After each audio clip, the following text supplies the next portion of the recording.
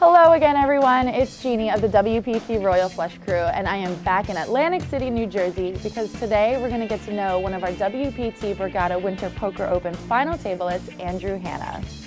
I think I heard my name out here.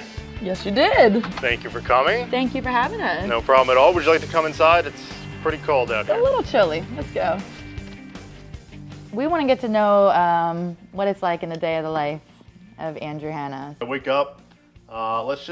Let's just call it in the middle. Let's say sometime around 11 a.m. Okay. I study for about an hour or so. You study poker? Yep. Mm-hmm. Study for about an hour or so. I eventually make my way to the gym.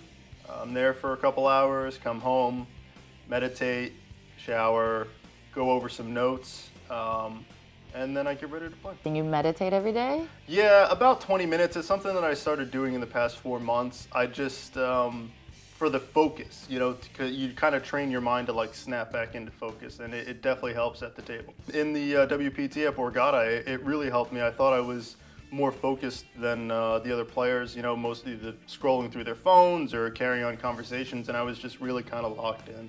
So I definitely want to get more into poker, and why don't we do that at Borgata? Sounds good. All right, let's go.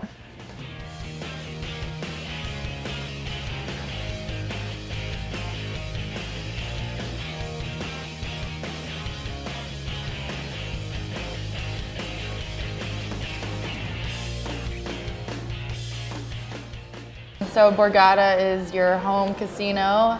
Tell us what you like about Borgata. Oh, everything. It's home. It's kind of where I became a man. You know, when I first came here, I was 21 and immature, and this place taught me a lot of hard lessons. But I love it. From the poker room itself is huge. The staff is good. It's the only place in Atlantic City where, I mean, yeah, in all of Atlantic City where you can play 5-10 or 10 1/4. So if you want to play the bigger games, Borgata's where to be. What do you think your perception is of yourself at the table? I'd say I'm aggressive. I kind of just take every hand and like treat it as a puzzle. How are you feeling about your competition? Do you feel very confident going in, or? I feel confident, but I also understand that there are several tough players. Yeah, just trying to stay confident, but also respect my opponents as well. You know, this is a live final table at the HyperX Esports Arena in Vegas. Do you feel like that setting with the lights and camera will affect you at all, or create some nerves, or is that nothing to you? Nerves, no, but the lights might bother me.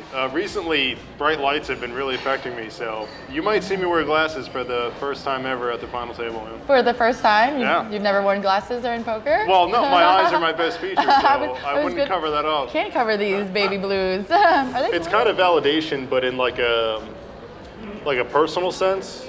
That's kind of what this would mean to me. It would be like, you know, you made the right choice. Whenever I imagined winning a tournament, it was always the WPT at Borgata. I always wanted my first one to be in my home casino. Well, best of luck to you, Andrew, and thank you so much for taking the time to talk to me today. Thanks. It was a pleasure.